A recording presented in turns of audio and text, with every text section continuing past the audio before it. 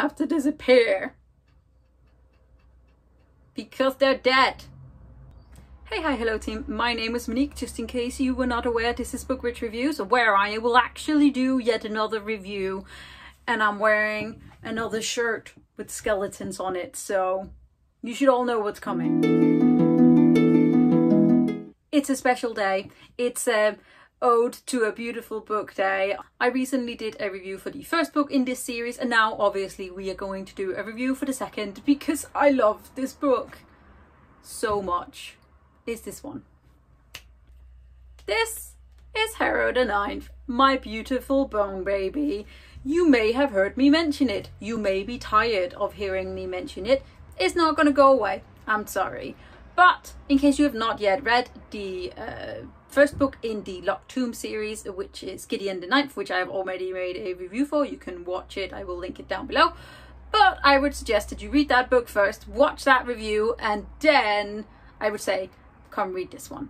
Or come watch this video. Well, you should read this book first and then watch this. But there will not be spoilers for Harrow the Ninth, but there may be spoilers for Gideon, as I cannot really speak about the sequel in a series without really maybe ruining some of the first book. And I don't want to ruin this for you because this is my beautiful bone baby and you all deserve the very best. So if you are here, you have felt the calling in your bones. You have either just been snuck in by the beautiful cover, or perhaps my thumbnail, you don't know, it could happen, or perhaps you're just here to hear my thoughts on Harrow the Ninth. And as always, this will be an incoherent mumble slash babble slash possibly some screaming, but I'll try my very best to have it vaguely review-wise, and then we can all just soak in the goodness that is this book. But let us not dally, let's talk about my favourite book of 2020 so far. It is a stunning sci-fi sequel to Gideon and Harrow, and this book is a niche book. I know it, you know it, Tamsyn Muir know it, the publishers know it.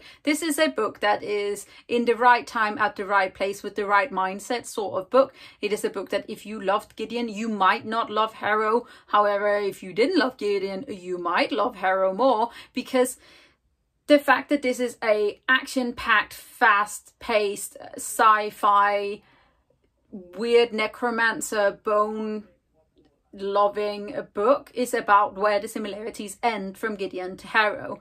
Basically, in Gideon, we obviously follow a cavalier, a swordswoman, a raging slight lunatic who we love with all of our hearts. From a third-person view, it is very direct. Well, this one, we do not quite go that way. This book has a second point of view and third point of view. The majority of the book is in second person. It is almost like we get an additional narrator, and then we have these odd flashbacks slash memories from Harrow's perspective in the third person that you don't quite understand, but at the same time you do understand vaguely what's going on when you have read Gideon and Harrow.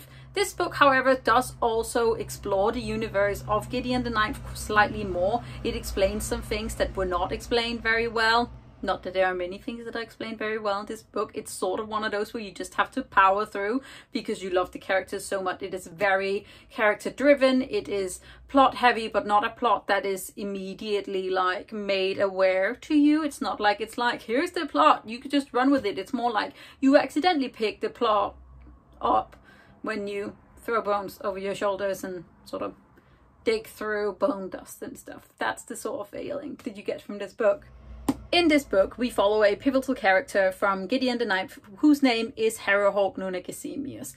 She is the heir to the Ninth House throne. She is a whipper-smart necromancer who literally has just lost everything. She came to become a lictor and she lost her cavalier, and now she has an angry sword on her back and she has lost her mind. This book is literally set immediately after the events of Gideon the Ninth. The fight, the feelings will not go away, and we basically are thrown into Harrow's mind, and this setting is just slightly less necromance fantasy as Gideon is, and slightly more intense spaceships and ancient monsters. But basically, Harrow and Yante have become lictors, and then we immediately meet God. And God is the sort of character that I wish that I could write. God is the sort of character that I am just like incredibly interested by. We get a vague, somewhat vague description of how the 9 houses have come to be. But that's about it. There are some things that become clearer as so the Thanergy and the like inner workings of necromancy, but there are also a lot of things that are still not explained to us. So this is still a messy book. This is still a book that is very purposefully this is a book that is on purpose messy. It, like, Tamsyn Muir did not do this by accident. This is bone mess as its finest, but that's what it is. It's a fucking mess, and I love it with my whole goddamn heart. Okay, so though part of the world is better explained in Harrow, we still get a bunch of more mind-melting information about the world that is not really clear and is not made clear. I can hope that the third book sort of helps us along so we understand a little bit more. We also continue our crazy phrase of pop culture references, which I adore. There is the possibly best dad joke I have ever heard in this book. There is also namings for ancient important cultures, which is basically just a part of a rap, and it's hilarious, it's funny. It's a little bit jarring that you keep going from being like deep space, almost fantasy necromancy, to llamas in hats. That's all I will say. But basically this book gives you a deep insight into the mind of Harrow Hawk, her growing up, her mind, and the mind that she is very much losing throughout this book. She is a completely unreliable narrator, but we get to know her and we get to know the second person who is narrating, and then we get sort of a deeper insight into the world at large and God and the other lictors. So though we are like introduced to new characters, we are also introduced to old characters, and then Tamsyn Muir rips them from us because she can do as she wants, even though it hurts us immensely. In a lot of ways, this book is a complete opposite to Gideon. Gideon is a straight linear, well, as linear as you can get, sort of plot device with a character who runs straight ahead into danger, where Harrow Hawk, this book goes from A to Z to C to J and then moves everything around, so the alphabet does not actually have to be in the alphabetical order. It can just do whatever it wants, and so does Harrow. It sort of just does its own thing, but the pacing and the characterization, which were parts that I loved the most about Gideon, is very much still apparent in this book, but they are sort of polar opposites. Basically, to say that I love this book is a bit of an understatement. I am deeply in lust and am like obsessed about this book and the way that it has been written, and I have never written anything quite like it.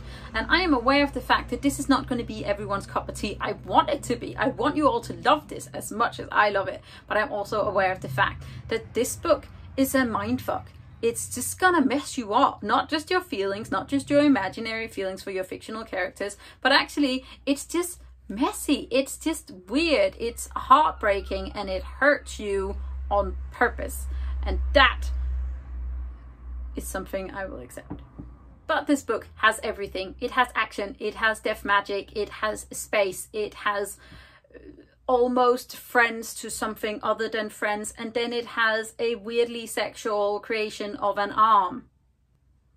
Like, there's some things in here where you're like, what the fuck, Tamsyn Muir? But then at the same time, you're like, that was so smart. That was like, so smart. But also, you're hurting me, so please stop. This book will rip your heart out and make you eat it. And if that isn't a compliment, then I don't know what is. I would highly recommend this book to anyone who is into the deep sci-fi, who is into death magic, and who is into books that just don't go like a regular line. It goes up here and down here, and like you want to be confused, because hopefully at one point you find some of the like little puzzle pieces and they will click together and you'll have the aha moment, and that's how I felt throughout this entire book. So yes, I would highly recommend it. I also understand that it might not be for you, but I hope that you still enjoyed this incoherent mumble.